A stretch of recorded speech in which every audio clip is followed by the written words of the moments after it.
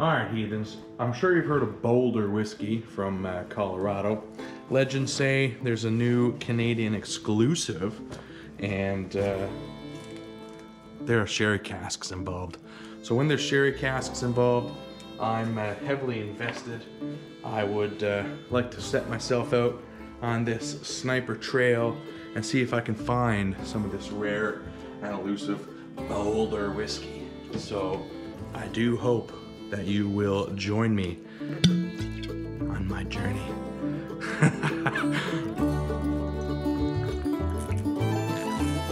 Here we have it, folks, the trailhead. Here's where it starts.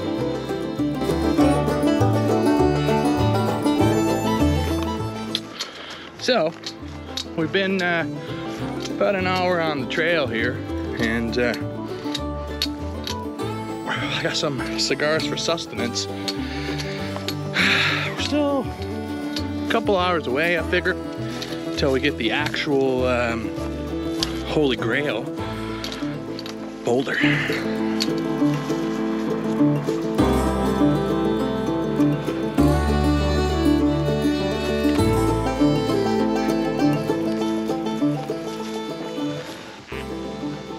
It's way hotter than I thought out here. Shit.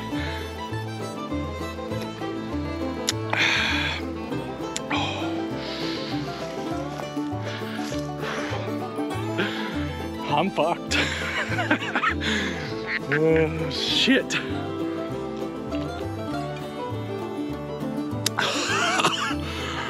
I got good news and bad news. Sun's going down. I'm at a boulder.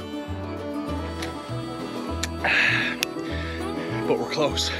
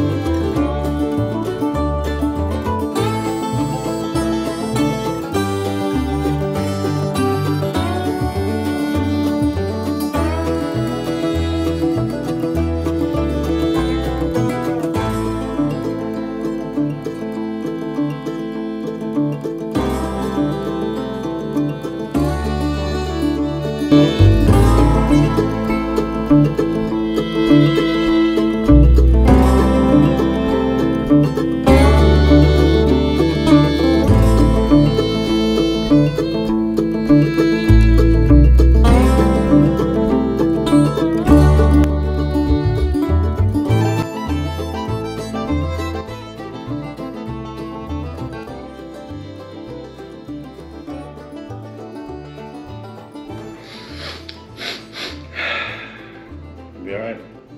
Are you okay? No! You're okay. No, of course not. Hi everybody! Howdy y'all. Welcome to the Whisky Heathens World Headquarters right here in Fort McMurray, Alberta, where it's always 5 o'clock.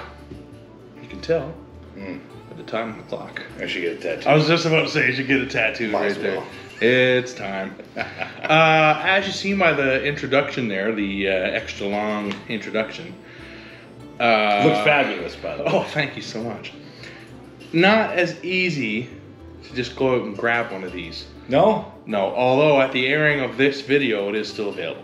Okay. So, hey, that's exciting. Yeah, that is exciting. Shall we talk a little bit about what it is? Yeah.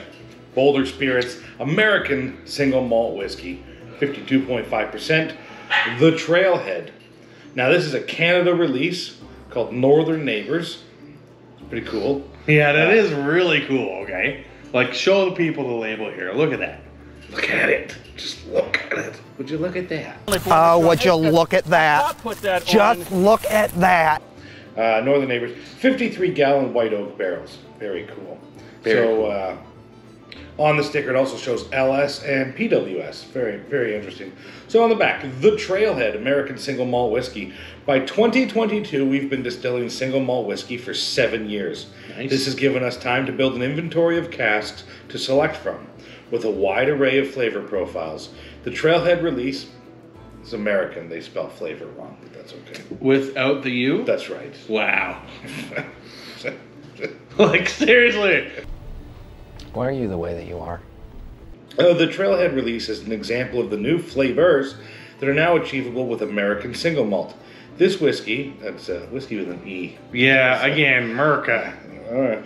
This whiskey is a marriage of 2 Pedro Jimenez sherry butts, each filled with single malt whiskey of different batches, and each with their own distinct attributes. Sherry butts. That's correct, yeah. The richness and complexity of this whiskey is led by notes of leather, white pepper, fig, and lemongrass. Shut up. Truly a whiskey that demands your full attention. Yes, sir. Are you paying attention? Are you paying attention to me? I am. Okay, single malt whiskey aged for 4.5 years, distilled and bottled by Vapor Distillery, Boulder, Colorado. Cool. USA. USA. To the USA. To our neighbors to the south, our Cheers, southern Joe. neighbors. Yep. Smells hot, a little bit hot. Oh, it totally is hot. However, it's 52.5%. So we do have some water just off camera here in our trusty Glenfarclas jug. But we're going to try an E first. And on the nose, to me, super sherried. Boulder style.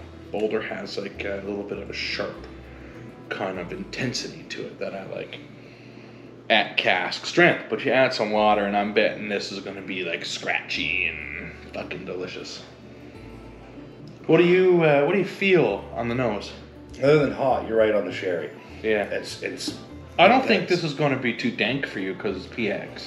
It's got a touch of that butt. Yeah, but it's like fruity. Yeah, in a nice way. Yeah, dark fruits.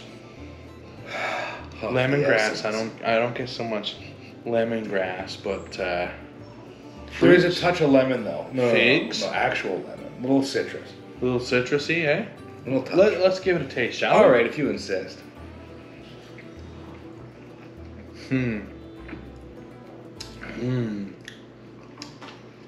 That's sweet. Very tangy. Some sour oak in there. We give you Jim Carrey, you give us this. It's a pretty good trade. Is it? I'll have you know I have the reflexes of a cat and the speed of a mongoose. Yeah, I mean, Jim Carrey's pretty amazing. Jim Carrey's pretty good. Mongoose. This is pretty good. This is pretty good. It is pretty good. I'm going to have a couple more sips and I'm going to add some water here. That heat from the nose translates to the tongue as well. It does come in a little hot. That's very yummy. Now, whoops, I put a pretty full sploosh in there as well. So like, I don't know, 15 drops of water maybe. I got some notes here too. 1 cask of peated malt, 1 cask of unpeated malt. Both aged 4 years in heavily charred oak casks. Both were transferred into PX sherry casks for another year. The 2 casks were blended together, and this is what came out. I don't get any peat. 850 bottles, 630 came to Canada. Wow. And the rest are at the distillery. All right then. Yeah. Now, peat, not so much. There's no smoke. No. No. It's definitely taken a background to the sherry, right? And what I'm thinking is a malty kind of sourness going on in there. I get that pepper they're talking about. Oh, wow. White Did you have water? I did. Oh, man, it's like brightened so much up on the nose with water. I've been drinking it. Oh, my goodness. I'm going to add some more water. I'm bringing this way down, folks, like way down. Yeah? Yeah. Like this is probably below 40 or around 40 right now. Oh, that nose. Oh, my God. Sweet and tangy sherry on the nose. And all that harshness is completely gone. There's a little bit of ashiness in there now, but just a touch of ashiness. Not much peat still. Did that do anything for you? Change the peat at all? Not on the nose. Oh my goodness. No, if you gave this to me blind, I wouldn't think there was peat in this at all. No, me either. Which, not disappointing, just you're telling me there's peat. I'm looking Yeah. for it. I'm not finding it. Yeah. Now, I don't know if they care if anyone knows that there's peat, but... Well, I mean, they didn't put it on the label. If they wanted you to know, they'd have told you. That's the thing. I don't think they care. I don't think it's so much relevant. Someone knew. I mean, the things that matter are it's distilled at the base of the Rocky Mountains using glacial melt water and 100% malted barley. These are the things that they want you to know. I am noticing just every time I look at this label, there's something new. They had a nice little barrel there. Man, there's a sourness in there. They had a rope and a carabiner because it's a trailhead. You're getting ready to hike and mountaineer. As you've seen in the intro video. Well, did more than I was willing to. So, like, I'm going to just pour another here because that first one was just me getting acquainted. Now it's going to touch a wine gum. Yes, you nailed it, man. That's that sour I'm getting. Yeah, okay. I know that note exactly that you're talking about. Oh, man. Okay. Fucking nailed it. It's like a wine gum. Wine gums, yeah. Yep. Oh, man. Hands down. Wow, buddy. Folks, if you like wine gums, go ahead and hit that like button. Subscribe, share, comment. Do it. Yeah, share it on your Facebook and shit like that. To a whole new audience, right? It is really nice. Oh, It's sorry, I forgot it was back at cask strength. That's yummy. Good. I'm gonna add just a little touch this time. Just a little. That was about 6 drops. I just like it. It's just good. Yeah, it's I don't know if quite- we it's have quite time to touch on American single malt. Yeah. There's a new definition single that's malt coming whiskey. in. We're tightening the definition of that. Yeah, like there's broad definitions at different geographic locations. But my understanding is this is from Boulder and it's malted barley. 100% malted Yes, barley. and that's it. American single malt. Boulder single malt. Colorado single malt? Yeah. With glacial melt water. Yeah, I don't know if it's grown Awesome. in Colorado. Well, you know, I don't have my glasses on, so I'm not going to pretend to read that. That's fine. Don't even attempt. You just find words spelled without U's. So strange. Anywho, Northern Neighbor. They're like, Northern fuck you, neighbors. Britain, right? Canada release. It's so cool to see awesome stuff. That's brought up. inappropriate after Her Majesty's funeral. Why? Not for the Americans. Not for me either. Fuck that dusty bitch. So, Canada release, very cool to see. It's nice that we get all these specialty products brought up for us. Yeah. From our southern neighbors. Man, seriously, very cool. It's really fun being America's hat. Or, you know, they could be Canada's shorts. Because we wear shorts in the winter here. I'm wearing shorts right now.